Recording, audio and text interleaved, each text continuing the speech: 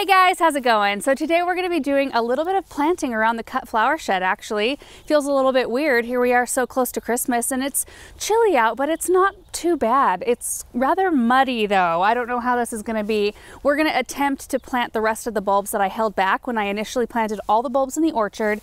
I held back, I think, 1,000 bulbs to plant directly around the flower shed because I just didn't want to upset the ground too much around where they needed to walk, and I just don't know when that's going to happen, and we're going to run out of time. So the weather, it looks like we have a big system coming our way. We're supposed to get, I don't know, several inches later this week of snow, and then we're going to have temperatures down in the teens.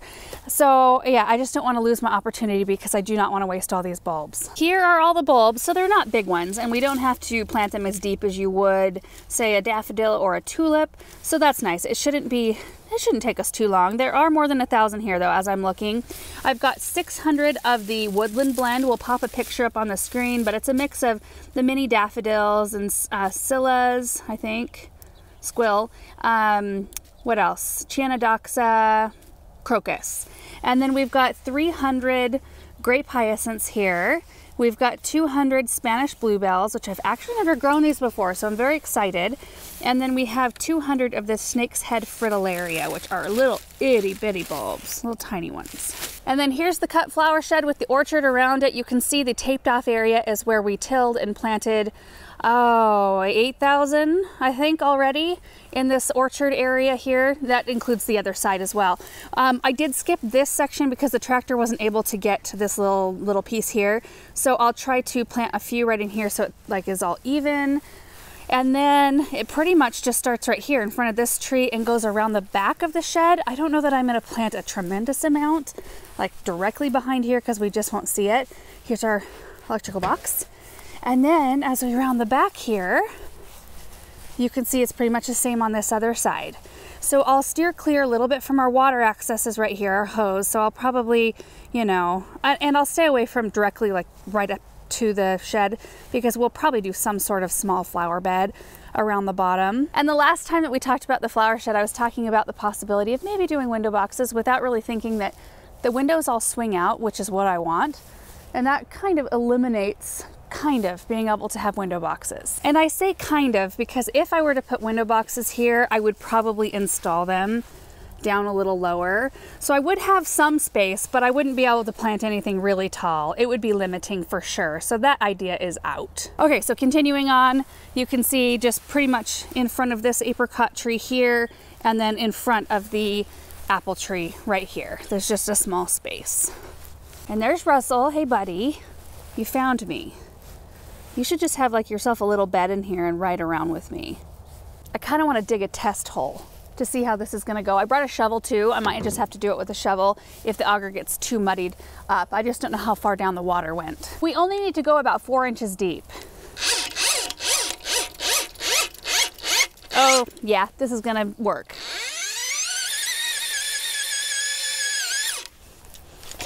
That's perfect. It's got moisture, but it's definitely not too soggy. Oh, that makes me happy. I thought this job was going to be an absolute mess. I think it's still going to be a little messy, but not as bad as I thought. So I do have some Biotone fertilizer out here. I will be tossing some of that in each of the holes, but I'm going to attempt to divide these bulbs and then mix them. So I've got the equal amounts for each side of the flower shed. So let's do that first. And then I'll figure out how many bulbs I want to put per hole. I'm thinking maybe 7 or 8. And then we'll figure out how many holes we need to dig, and we're just going to get this done. Okay, so I've got 2 of the Spanish bluebells. Do that. 2 of the snake's head fritillarias. 200 of the grape hyacinths, so 2 bags per side. 1 bag each of woodland blend, and then we'll have to split 1 bag of the woodland blend in half. So I wonder if one of these bags can hold all of them to mix. I might have to go get a bigger bucket. You know what? I don't think I need to mix all of these up in a bag all together. I think what I'll do is dig all of my holes and then just split them up evenly based on how many holes I have on each side. So I've got 700 bulbs for each side. So if I put 8 or 9 bulbs in, and they're such small bulbs, that'll be totally fine. If I do that for each hole, I'll probably have to dig, what, 80 some holes per side? Oh my goodness. Okay, here we go.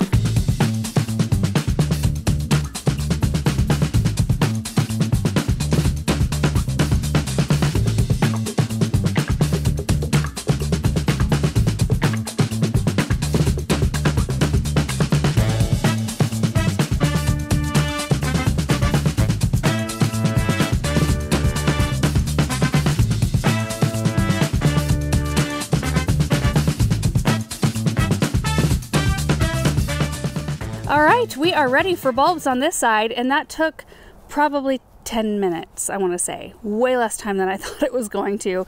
We ended up with 11 holes in front of this tree, and then I started in front of this one and kind of just made my way around. I did leave a walking path here so that when they get ready to do the siding, which should be any day now, they'll still have an area to walk that's not all fluffy and soft, because that's a pain to walk in. Plus, I might come along and do a little planting in here next season, or I'll just extend bulbs out later. But you can see all the holes right in here, and they go all the way around back to the pear tree. And again, I left this space accessible. I keep stopping to listen. Those of you guys who have small children, do you ever hear like phantom kid noises and you feel like they're somewhere out here? Benjamin does like to sneak up on me. I don't think he's out here though. He was just inside. Maybe I'm hearing the chickens from way down in the neighborhood. Sometimes their sounds kind of sound similar to kids playing. Okay, so now I just need to take my bulbs and try to split them up evenly between all those holes. I do have a different amount, like I showed you before, of each of these varieties. So I'm going to take one variety at a time and try to split them evenly-ish. So I've got 81 holes and 100 of these Fritillaria, which means I do 1 to 2 bulbs per hole. But I don't necessarily want them to be 100% even because I don't want it to look too contrived, I guess. So I'll probably do anywhere from 1 to 5 bulbs per hole, and I'll probably skip some holes as well. I think that might make it look a little bit more natural instead of having the exact same amount of flowers of each variety of flower coming out of each area. Before I get too far into the planting, I did want to show you, not Russell. Russell, stay back. I wanted to show you the bulbs one more time.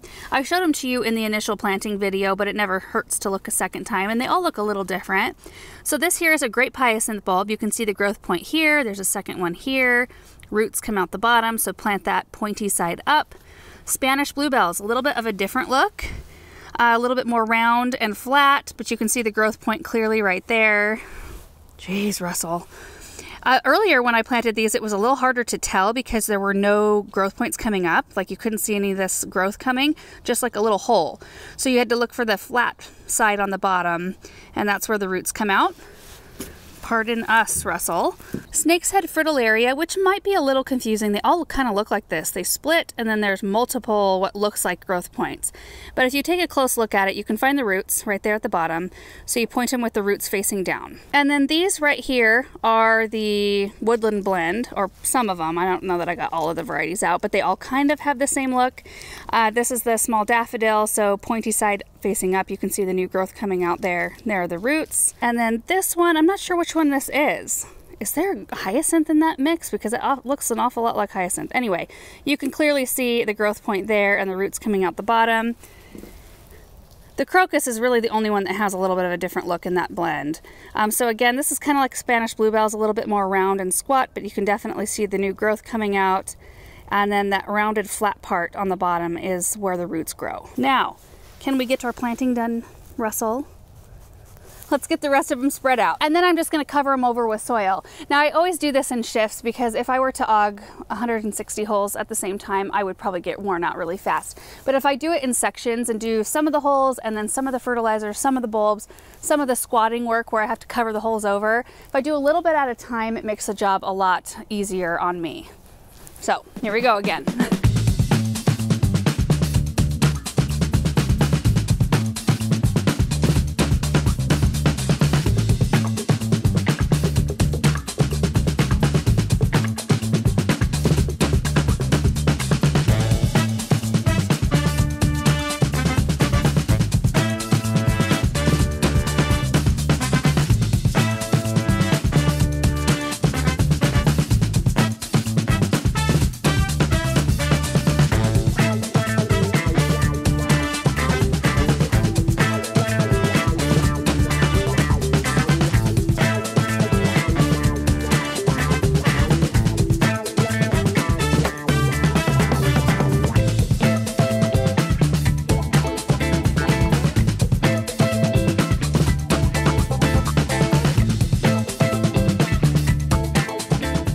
Before we plant the bulbs on this side, I did want to mention something about the auger. So the 9-inch auger, which we've showed you and talked about a lot, we use these, I think this is a cement mixer is what they call this drill, which is amazing, way better than the stud and joist drill that we were using before.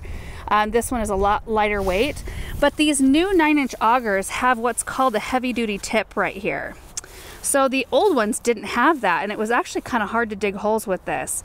This drills a pilot hole essentially before the larger part of the auger goes in, but that means that there's a deeper spot in your hole right in the center. See right here?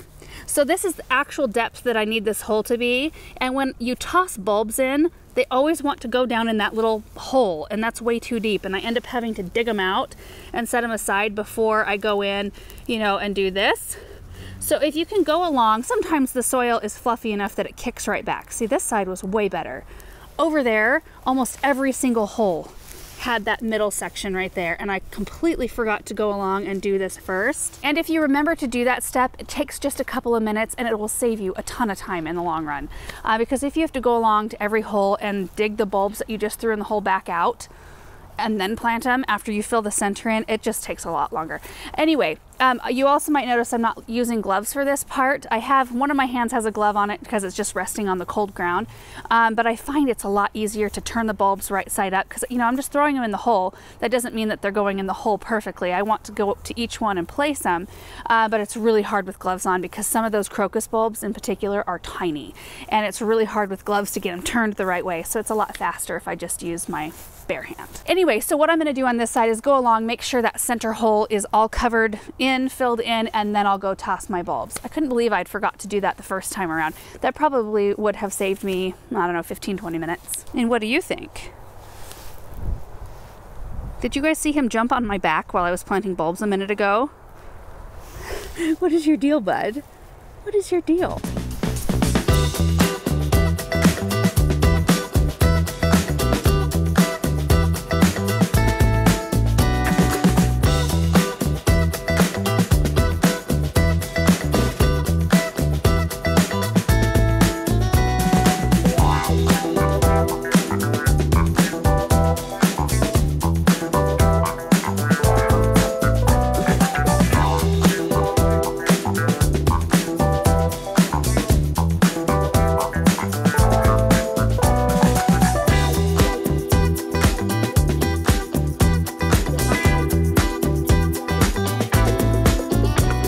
Alright guys, all planted. I can't believe it's all done. I'm so thankful it's all done, and I cannot wait to see what it looks like in the spring.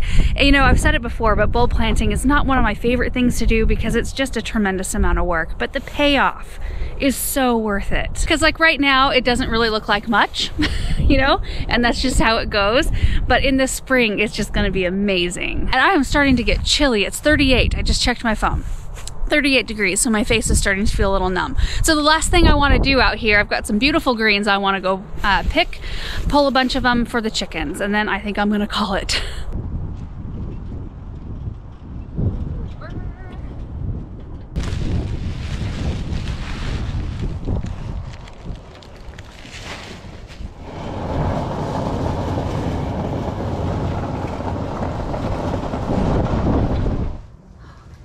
Chickens. Here's your treats. Hi, Bev.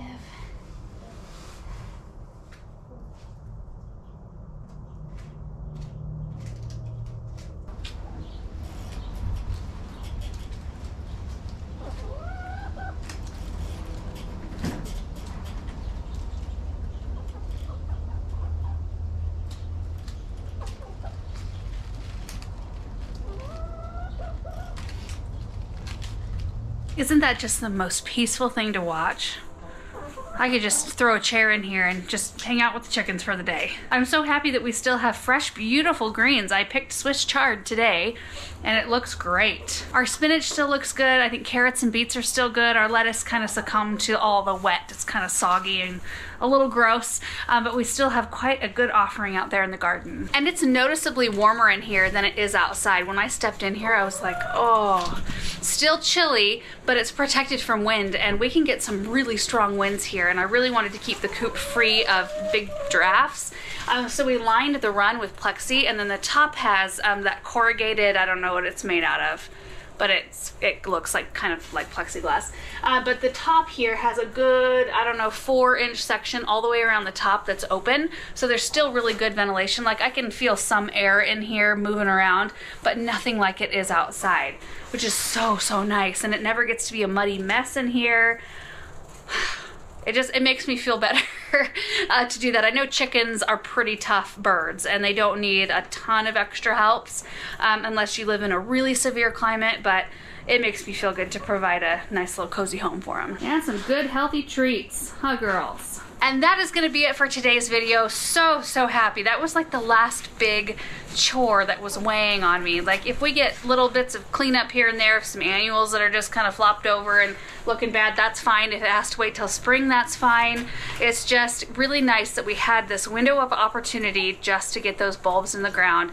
And I can just put a big check mark by that one and just wait for spring and wait for the glorious show I think we're gonna have out there. So I hope you guys enjoyed this video. I hope you all are doing really well and enjoying the holiday season. We will see you in the next video.